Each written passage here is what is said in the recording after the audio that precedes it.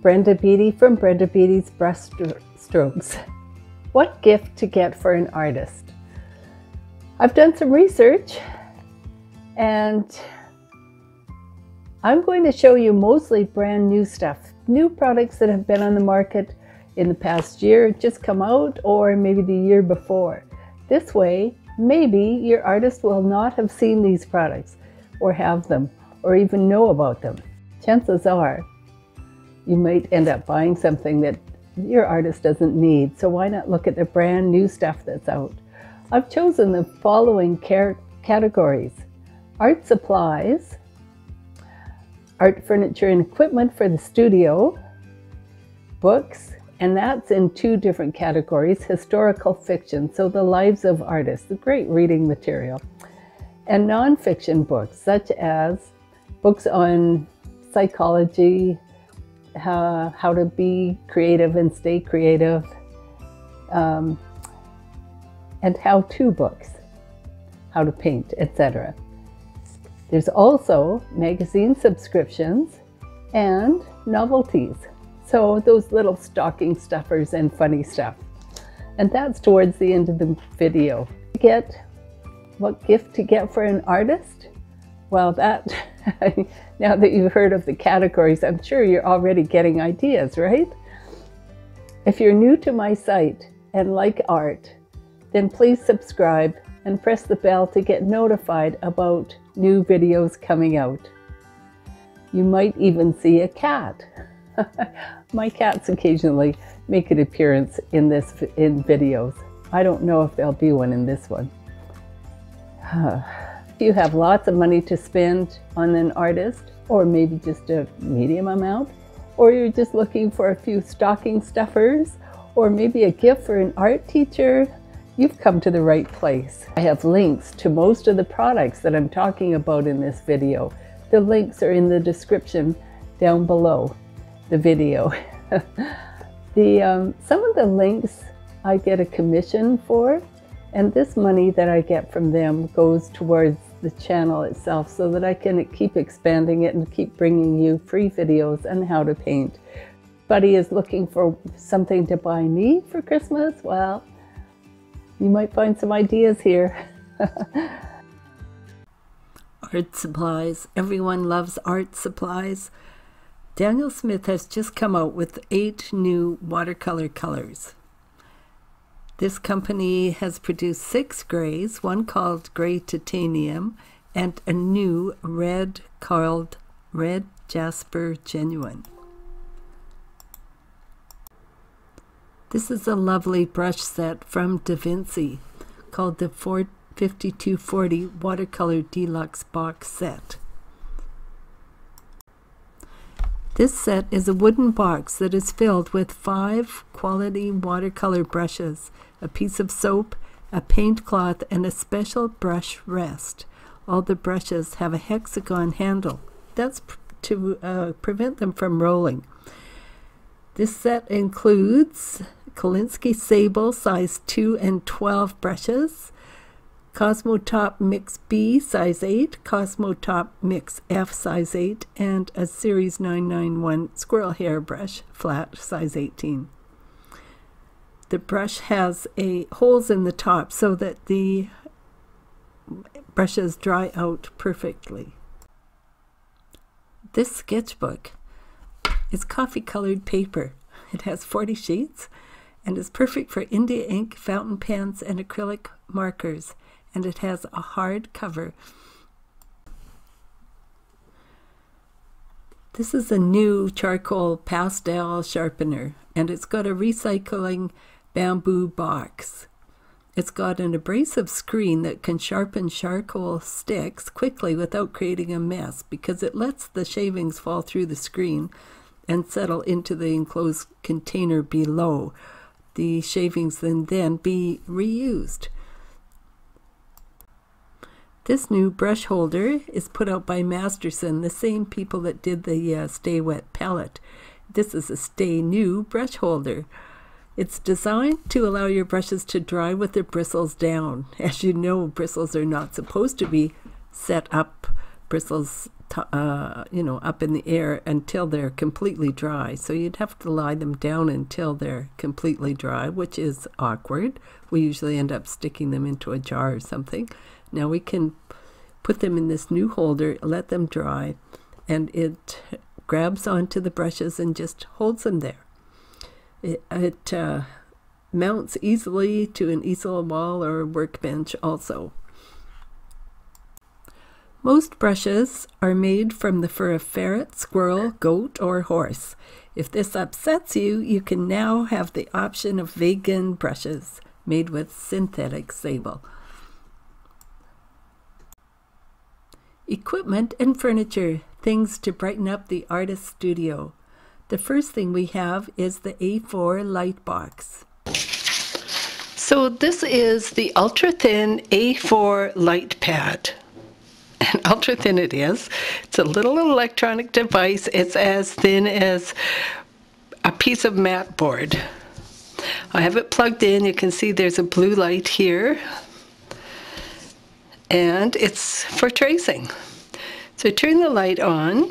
I have a drawing here, and I would like to put it on watercolor paper and create a watercolor design, a watercolor painting. So I'm going to use this Carlson paper, 140-pound cold press paper.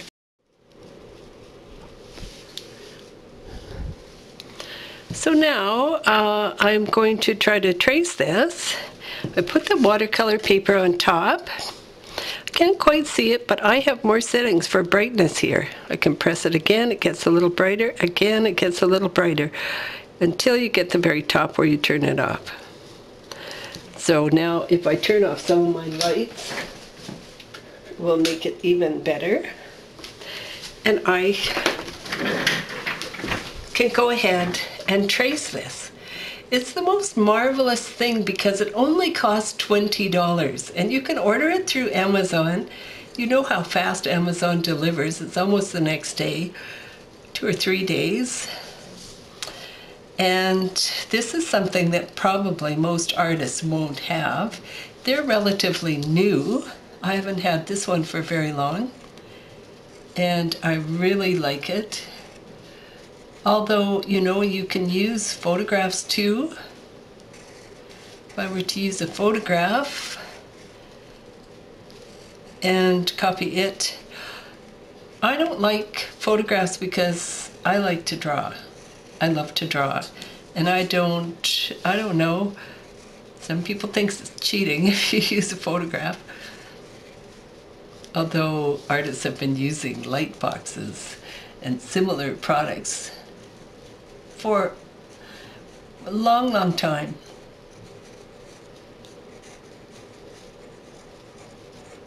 And there has probably always been a controversy over whether an artist should or should not.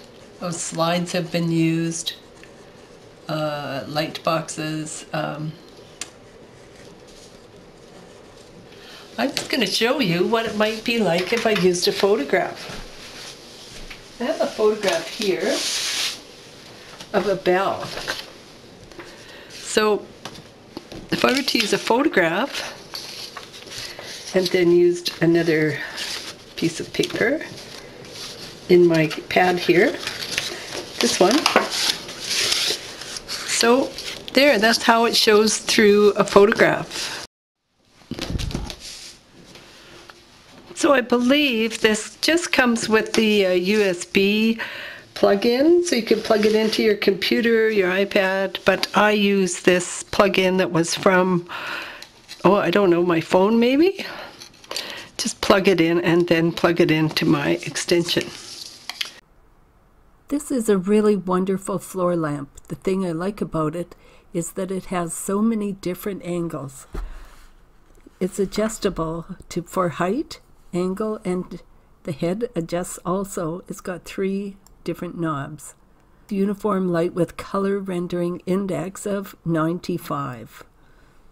Energy saving as well. The LEDs are rated to last up to 40,000 hours.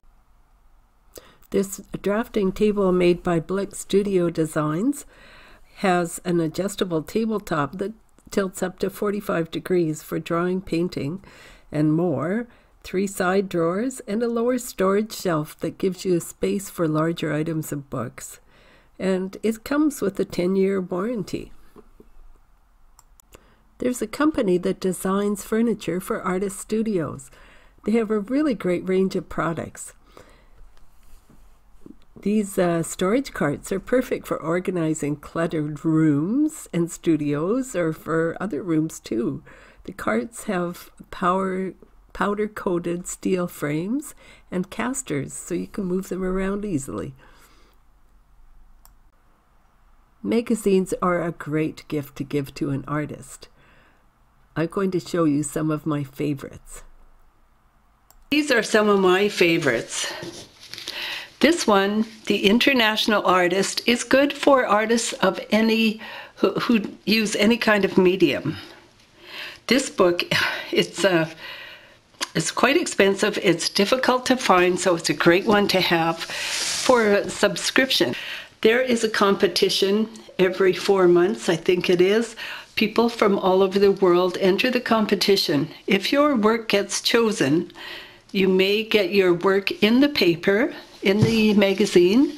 You'll get to write an article step by step how you create, and it is a fabulous way to get international recognition. So I keep trying for those ones. Watercolor Magic has some very beautiful watercolor techniques, people's paintings. That's a very nice one. The Art of Watercolor. This is a really beautiful magazine. It's got some really high quality photos in it. Just look at that. That is a beautiful magazine. And it's so inspiring. Now, if you're painting in acrylics, there's the Acrylic Artist, just for acrylics. And I'll put a link to that one as well. So if you're stuck, magazine subscriptions for an artist work really well. The International Artist magazine is available in digital as well as print, and costs $49 per year for 6 issues, so every 2 months. The digital magazine subscription is only $18. The link will be down below for these. The Art of Watercolor magazine comes from France. It is one of the most beautiful magazines I know of. It costs about 49 euros, so I think around $70 Canadian. The Artist magazine is available as a print and also a Kindle magazine on Amazon, and the Kindle edition is available on Amazon for $18.99 and the print for $22 a year. Plein Air magazine is available in print and digital form. A 1-year subscription is $54.97, 2 years is $76.97, and 3 years is $113.97. Watercolor Artist previously was called Watercolor Magic. It got renamed, and the subscription price for it is $21.97 per year. This is a great gift for an artist if they like books, and I love reading fiction, especially about artists. The first one I can't wait to read is called Rodin's Lover by Heather Webb. The work tells you about Camille Claudel, who becomes the muse and apprentice of the famous sculptor Auguste Rodin. The Goldfinch, now that came out a couple of years ago, I think 3 years ago, and I read it. It's really good, about a young New Yorker grieving his mother's death, and he is pulled into art theft, I guess you would call it, and gets into the underworld of art and wealth. That's quite a good read. Vincent by Barbara Stoke came out last year. It's a graphic novel. Haven't seen it yet. It's about the life of Vincent van Gogh and focuses on his time in the south of France. The Weeping Woman and that came out in 2016, but I haven't seen it yet. I didn't know about it. It's the story of Dora Maar, a surrealist artist in her own right, who ends up entangled with Picasso. And he shatters her life, as Picasso did with many women, apparently. Clara and Mr. Tiffany is about an employee, Clara, and Louis Tiffany's glass factory. The Secret Book of Frida Kahlo came out a few years ago, tells the story of Frida as she dealt with all her health problems and her affair with Diego Rivera. I've put some of my favorite books into this heading here, but I'm not going to report on them because they're not new ones, although there is a new Flower Painter's Pocket Palette number 2 that just came out. But I'm going to talk instead about The Artist's Way. That's a book that came out 10 years ago probably, but it's a spiritual path to higher creativity. It's a self-help book by Julia Cameron, and it has really stood the test of time. The next one, Big Magic, Creative Living Beyond Fear by Elizabeth Gilbert. She gives us insights into the mysterious nature of inspiration. She discusses attitudes and approaches, habits we need in order to be our most creative. Steal Like an Artist, 10 Things Nobody Told You About Being Creative by Austin Kleon. You don't need to be a genius, he says, you just need to be yourself. He feels that creativity is everywhere and is for everyone, and he looks into the fact that all art is not really original. And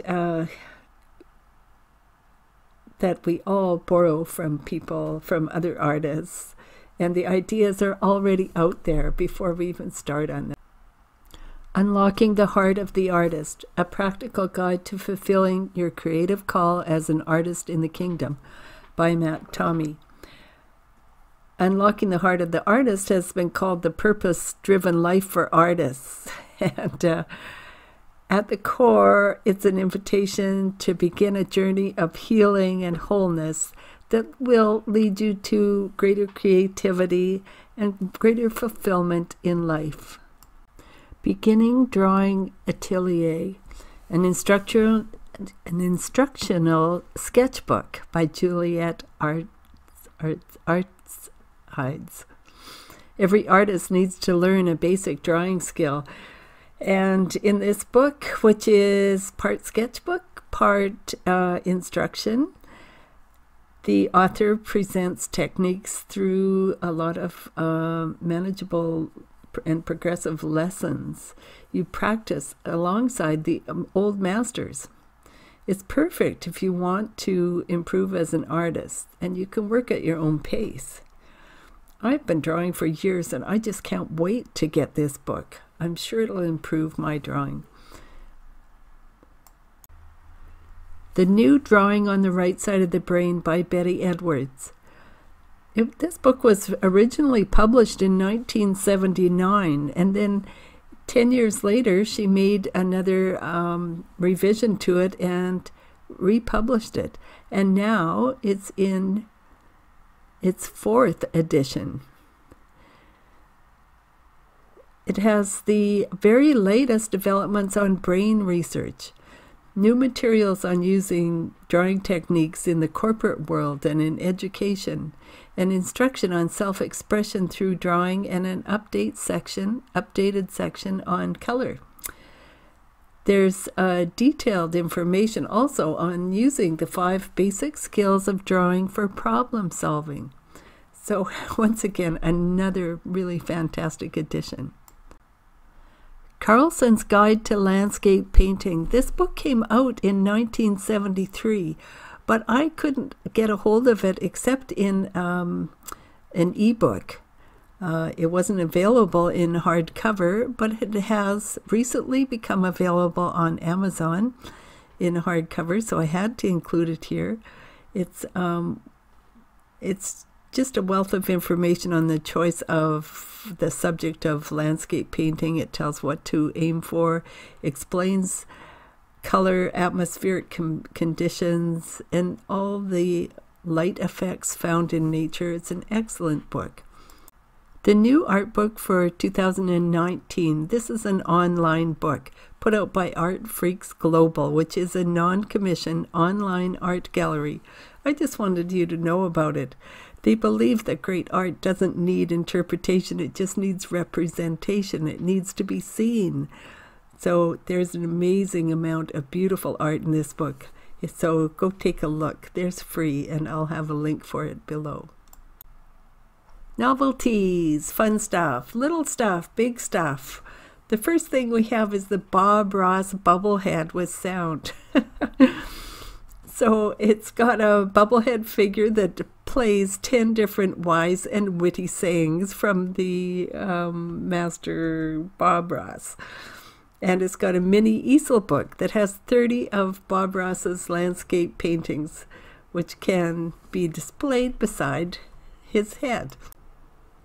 This glass bookmark with an artist palette and a paintbrush on it would be a fun thing to get for your book reading artist. And the cup, the Brief History of Art coffee mug, but there's an awful lot of beautiful coffee mugs. Just if you look on the link, there's a whole slew of art mugs to choose. I also like the group of 7 paintings, the mugs with that on them. And I'd love to have a whole collection of art mugs. So listen up, my peeps. Socks. These are called hot socks. They're for men and women, and they all have different artists painting on them. As well, you can buy single sets or sets of 6. What a fun thing to get or give. Jewelry is a great thing to get for your female artists. We have a retro artist bracelet.